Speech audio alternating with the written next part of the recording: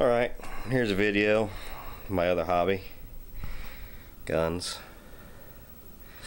specifically AK-47s. It was my last project,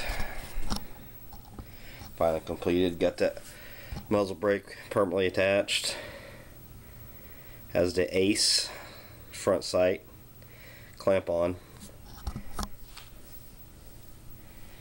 How that furniture comes and goes.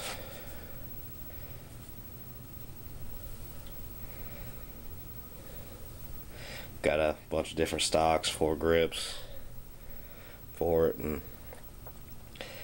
not sure what I'm going to keep on this gun. Another thing I've done to it is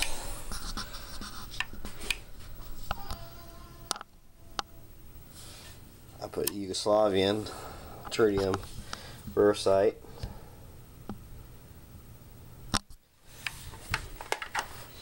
and I bought, I forgot what brand, but whatever it is, it was like 50 bucks. Name brand glow in the dark front sight, of course single point. That's how I did it. I kind of redid the paint on it.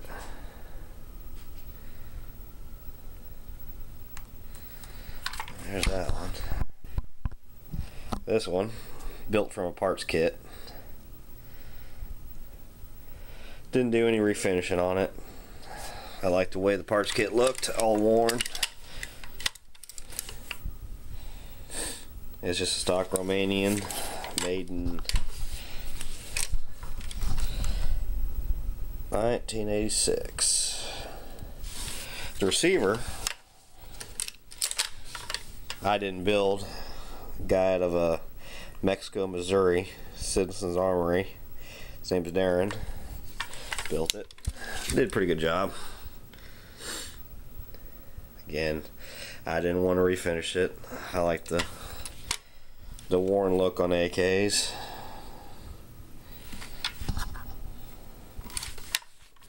Again, this was a parts kit built. Bought a bunch of parts kits, back in 2005 when they were cheap. So this gun cost me less than $100 to build. Here's my favorite Yugoslavian M70. This is another parts kit build, so if you wonder why it's finished all worn out, because that's how they used them in the former Yugoslavia during the Balkan Wars. It's all matching except for the US made receiver. This is a home built gun, but it was easier just to buy a registered receiver, or not say registered, but someone else's receiver. Again, this is Century receiver. So got interrupted with a phone call. Wrong number. Again, where was I? This gun made in 1984. Well, it was made by me 2011, but most of it was made in 1984. Again, it's all matching. Another parts kit. Bought a few Yugoslavian parts kits. This one, best condition. It has the flip up. They're not tritium, they are the glow in the dark paint that I need to put more paint on it. Find some good glow in the dark paint. Sorry for my camera quality. For anyone that's not really into guns, some special things about the YUGO. That cuts the gas off, and is your sight for launching rifle grenades. Basically, you replace the muzzle brake with a spigot, put your grenade on it, flip this up, put a blank cartridge in there, and you see ability to launch anti-personnel, and I think even they got anti-tank rifle grenades. So that's my favorite. Smoothest action compared to every other AK I have. No hang up, no nothing. Now this one I didn't build. It was a purchase. Well, it was a trade. I had a bunch of leftover AK parts, traded for it. So it costed me the cost of the parts basically, and I think I gave the guy 150 or something like that bucks with it. But the parts I bought back when they were cheap, and really cheap. So I didn't come near as much as what I would have to search around and buy one for now. This is a Bulgarian AK-74. Shoots a different cartridge than the other ones. It's from a parts kit too that someone else built, a company, and the parts look brand new, unissued.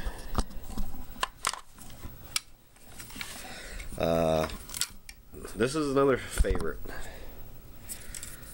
mainly because the ammunition for it's so cheap, and ammunition is basically the Russian equivalent to 223. This one was made by Waffen Works out of Knoxville, Tennessee. It's on a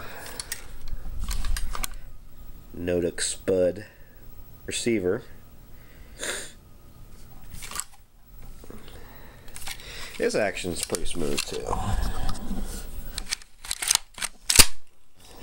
Not as smooth as the YUGO.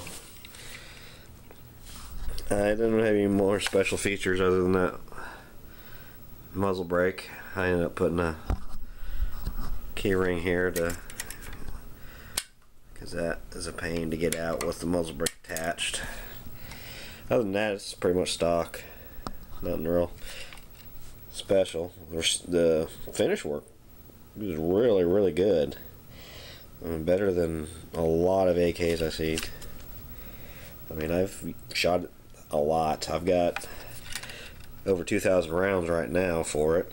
I probably shot 700-800.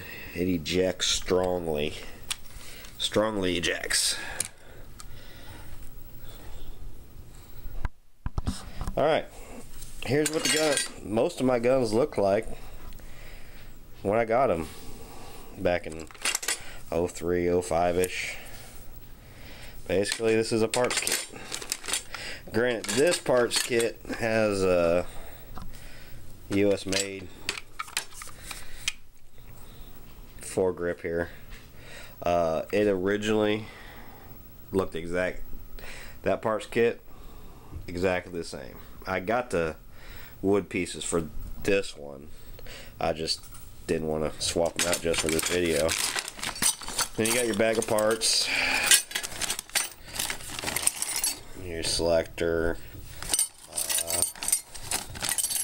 Comes with the full auto parts. They're not in this bag right now. I got them. I'm not sure where I got them, but the receivers aren't full auto, so I don't intend on even trying to make one for anyone that's wanting to go run to the ATF. Possession's not illegal, especially whenever you don't have the means to make it. But building one of these in a semi-auto configuration is legal. That's why the US made parts. US made. I don't have the US made trigger group, but you buy US made trigger group, that counts as 3 US made parts. All my trigger groups that are US made are in these guns. So this kit, I'm not sure what I'm going to do with.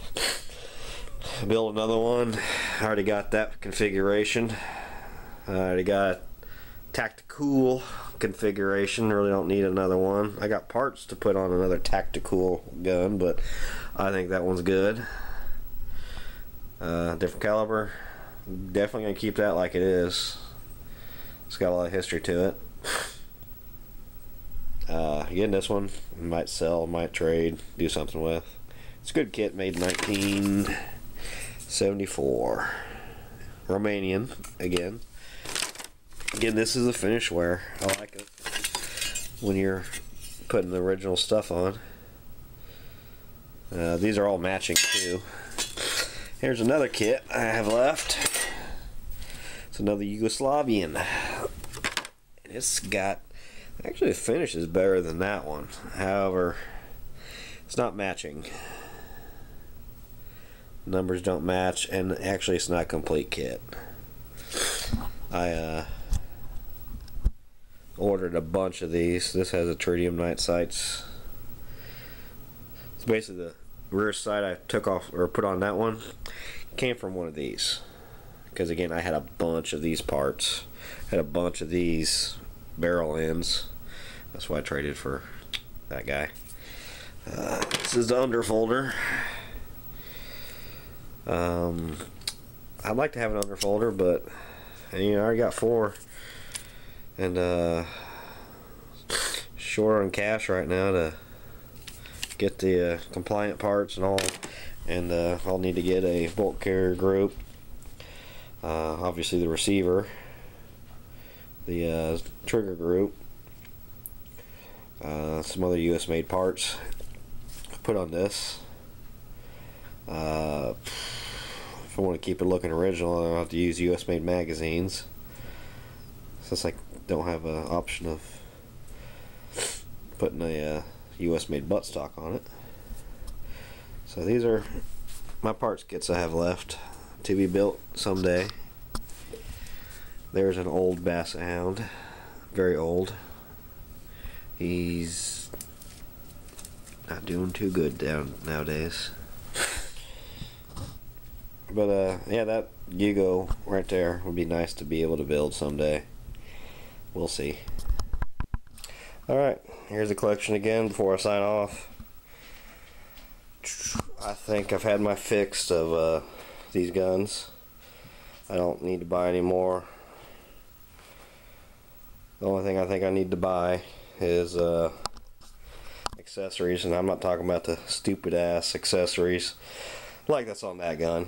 Even though that gun's not as bad as some people's. That's practical. I mean, the muzzle brake, tames recoil. Front sight, well, I wanted it more compact, so you got to take the front sight like that off, move it back, put a night sight on it. Night sights are practical when you're shooting at night, and I do shoot at night, so that doesn't make it impractical. Foregrip, it helps a little bit, but not, you know, shooting from a grip like that, I don't have a problem with. The only accessories I'm talking about is getting, told you about the grenade launching spigot. That's only about 15 bucks, so I want to get that. A proper sling for each of these rifles that is actually made for it. I mean, that sling's made for an AK, but it's made for that style AK. That sling's made for an AK, but it's an East German Royal Air Force or something weird sling. That's why it's blue. That sling works since it's a butchered AK. This sling, I want to get an actual Yugoslavian sling for it, which varies from that sling, because there's a sling loop. It takes more of a buckle than a hook. Want a Bulgarian bayonet for that one. Bayonets for the Bulgarians are different, pretty cool looking.